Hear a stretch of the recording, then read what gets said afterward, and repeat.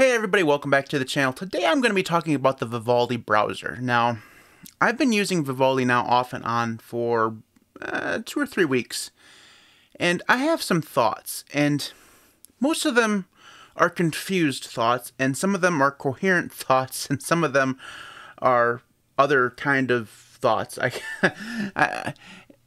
I'm very interested in this browser for a number of reasons. I'm also, at the beginning at least, I was very interested in switching to the browser because of those reasons. So I just thought I'd make a video and talk about it because I have a very interesting history with Firefox. For the longest time, I've loved Firefox and disagreed with all their politics stuff. And now even the browser has kind of gone to shit, and it's not as good as it used to be. And there's some changes that they've made recently that have made it harder to use. They've made some changes that have made it harder to theme, which is disappointing, at least to me. And, you know, so I've been looking actively for months now to try to find a browser that I could switch to. Now, I've tried Cute Browser, I've tried LibreWolf, I've tried Brave. I made a video about Brave. I've tried Microsoft Edge, which was, I don't understand why that exists at all, unless you're a Microsoft user. So I've tried like all the browsers, sometimes all at once. So it's been a long journey, and Vivaldi was kind of my last stop. And the reason why it was my last stop is because it's not open source. So I was trying desperately to find a browser that is completely open source that I could support, like Firefox. And that's the reason why I put Vivaldi off until last, because it's not, like I said, it's not open source. It's based on open source technologies, but the wrapper that it's in is proprietary. And like I talked about in the podcast, Tyler and I talked about in the podcast, I don't think necessarily proprietary software is bad, and I use tons of proprietary software every day. It's just, in this case, in terms of the browser, I really wanted it to be FOSS. And I think that I can say that my number one problem with Vivaldi, and I'm going to talk about a few of the other problems that I encountered, or my number one problem with Vivaldi is that it's not open source. If it was completely open source, I could probably overlook the other problems that I had, but because it's not, I'm having a harder time. So let's go ahead and just jump into what I think past that. Okay, so this is what my Vivaldi browser looks like, and one of the reasons why I really wanted to try it was because out of all the browsers that are out there, Vivaldi seems to be the only browser manufacturer, I guess, whatever, browser developer that is willing to play around with the user interface. Now, Firefox will go through and they'll make, changes to the user interface all the time, but those aren't user controllable. Like, they made that huge mega bar or whatever a couple years ago, and everybody hates it, almost universally hates the mega bar, URL bar or whatever. But they didn't listen, and it's still there, and it still sucks. So they make changes to the interface all the time, but like I said, they're not user controllable. And Chrome has looked the same forever. Brave just looks like Chrome. Microsoft Edge just looks like Chrome with a few tweaks. I guess they have vertical tabs now, but you can do that in Chrome.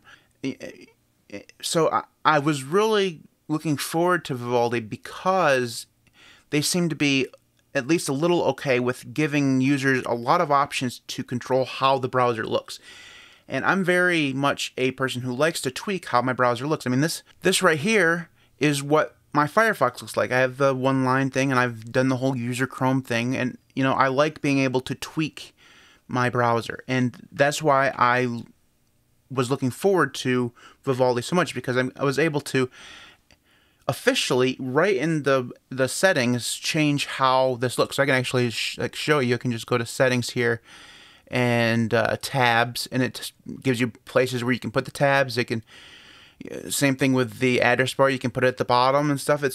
That's not something that any other browser does out of the box. Now, you can do it with Firefox, obviously, but you have to use CSS in order to do it. That's really cool. Now, I wish it'd take it a little bit farther. Like, I would like to be able to get rid of this title bar completely.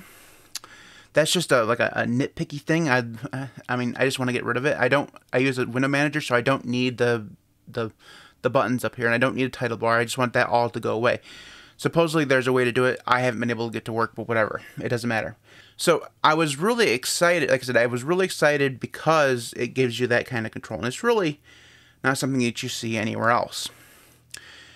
But once I started using the browser, I started noticing some things. First of all, Vivaldi claims that it's faster than Chrome. And it's faster than Firefox. I have not noticed this. Now, Firefox is not the most speediest of browsers.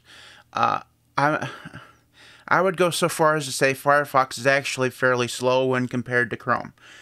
But I put up with it because of me not liking Chrome, and also Firefox being better than Chrome in other ways.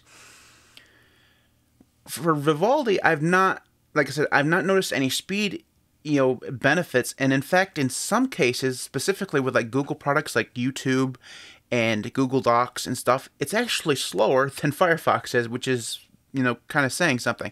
So the one thing you want out of a browser is to be able to use the things you need to use efficiently, or at least at the same level as the other browsers that it's competing with. And Vivaldi doesn't offer that for me, at least. At least in my experience, a lot of the things that you have to use, like especially Google products, like I said, seem to be slower here than they are in Firefox, and even way slower than they are in Chrome. Now, obviously, Chrome does its own thing because Chrome and Google, Google owns Chrome, so they can go through and optimize their products to suit that browser the best. And that's the reason why the other browsers that aren't based on Chrome or aren't Chrome itself, tend to be slower.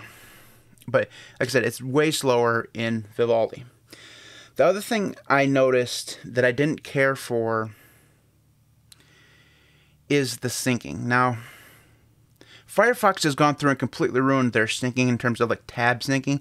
They moved their synced tabs functionality from the library section to like a submenu of a submenu. It's ridiculous and completely annoying. I sync tabs between my phone and my computer all the time. It's something I do all the time. Now, I've had to move to something like Pocket in order to actually do this because Firefox has gone through and buried the functionality. Now, Vivaldi does it a little bit better in terms that they don't actually go through and bury that functionality. You can actually go through and, I don't know if this is, like, I don't actually have any other tabs on my phone to actually show you, but at least in the phone, it's very easy to go through and know what tabs are open on your desktop with a couple taps of your finger.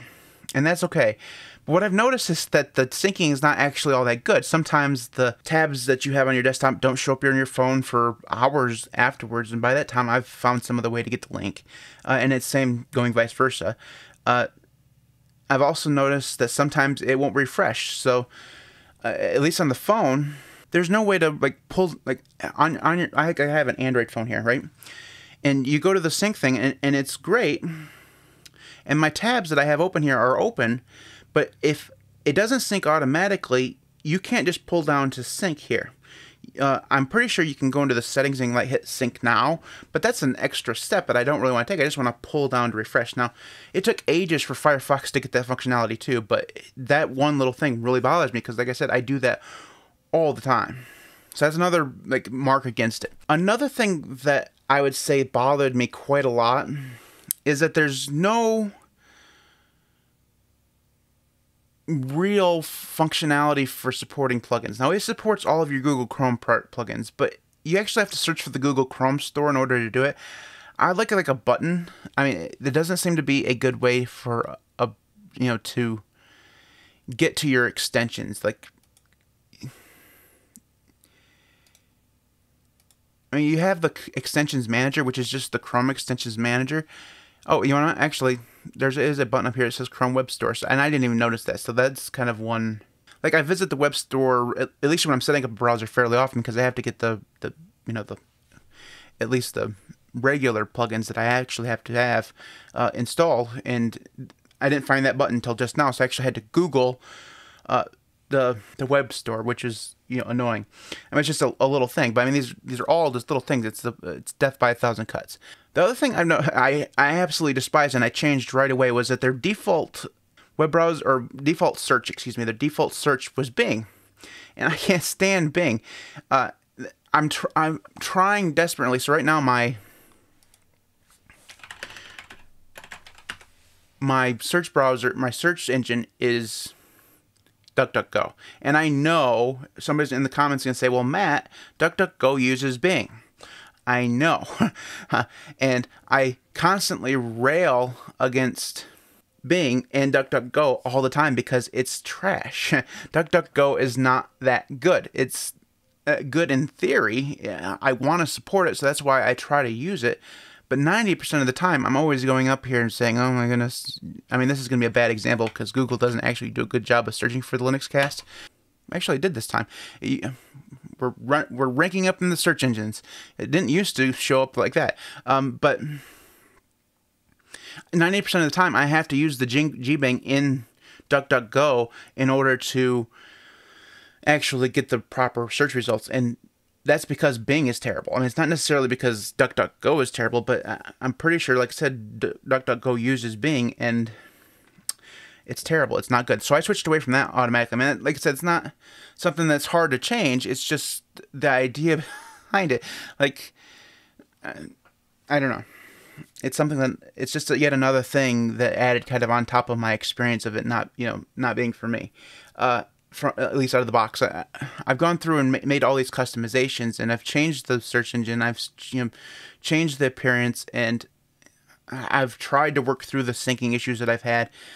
The true thing that was bothering me is the slowness of it, because it is slower than Firefox in certain areas. Now, it's also faster than Firefox in some areas too. There's no true, like, even Chrome is slower than something, Firefox in some areas. There's no like true winner that's across the board fast. But the things that I use the most, I mean, I know as a Linux user I shouldn't be a big Google user, but I use Google software all the time. I use Google Docs every day. I use Google Search every day. I use Gmail every day. I mean, it's something I have to do for work, right? So when I want to use a browser, that browser has to be able to visit those things efficiently, and Vivaldi just doesn't. So I talked about several little things that were just, that bugged me, right? But the two biggest things that bother me about Vivaldi is, one, it's not open source, and two, it's slow. And I might be able to deal with the slowness if it was open source. I might be able to deal with the proprietariness of it if it was fast. So, but the fact that it's both means I can't switch to it. So that's the problem. So I asked yesterday in the community tab on the channel if anybody else has been using Vivaldi and has been enjoying it. And I think there was like one or two people who said, yeah, Vivaldi's not bad. And everybody else is like, well, I use Firefox, or I use Qt Browser or something like that. And Firefox or Vivaldi's slow. So I was not the only person who has seen Vivaldi be slow. So it's not just me. I thought maybe, maybe it's just my internet, but that's kind of why I asked that question, was because I wanted to make sure that I wasn't the only one who thought that, at least in some situations, Vivaldi is quite slow. And like I said, that's comparing it to Firefox, which already is not the speediest of browsers. So my quest for a different browser continues. Now, my next thing that I'm going to be trying is trying to get Qt Browser working with the new ad blocking that it came out a couple months ago. I have not been successful in that yet, but I haven't really read into it all that much. I'm hoping I can find like a tutorial or something on how to do it, because I do better with a tutorial than trying to just wing it. So that's my next quest, because if I could get if I could get Qt Browser to work with ad blocking, that will be my browser. Because when I reviewed Qt Browser 2 or 3 months ago, my only complaint with it really was that it didn't block ads worth a damn. So, and everybody always says, well, Matt, aren't you a YouTuber trying to make money off of ads? And I'm like, yes, but ads are terrible. So, I mean, ads are atrocious, especially those middle roll ads, which I'll never have on my channel. I will never enable them. So if you see them, that's YouTube's fault. I can't, I don't want people to cut my videos like in half to show an advertisement. That's just dumb. And rant. So, thank you for watching. You can follow us on Twitter at the LinuxCast. You can follow us on Facebook at the LinuxCast. You can support us on Patreon at patreon.com/LinuxCast. If you're a level 2, 3, 4, 5 patron, you'll get early access to some of our videos. And actually, I've been fairly consistent in terms of getting early access to my subscribers for all the videos this past week. So, I don't know that it will always be all videos, but at least 2 or 3 a week is what I'm kind of aiming for. You'll get early access, sometimes 12 hours, sometimes a full day. This one here will probably be closer to a full day now that I'm thinking about it, because I'm recording fairly early. So if you support us on Patreon, you'll get, and you are a level 2 through 5 patron, you'll get early access to some videos. So if that's something you're interested in, patreon.com/LinuxCast. And with that in mind, I'd like to thank our current patrons: Devon, Marcus, Meglin, Donnie, Marek, Camp, and Mitchell. Thanks everybody for your support. Thank you for watching. I'll see you next time.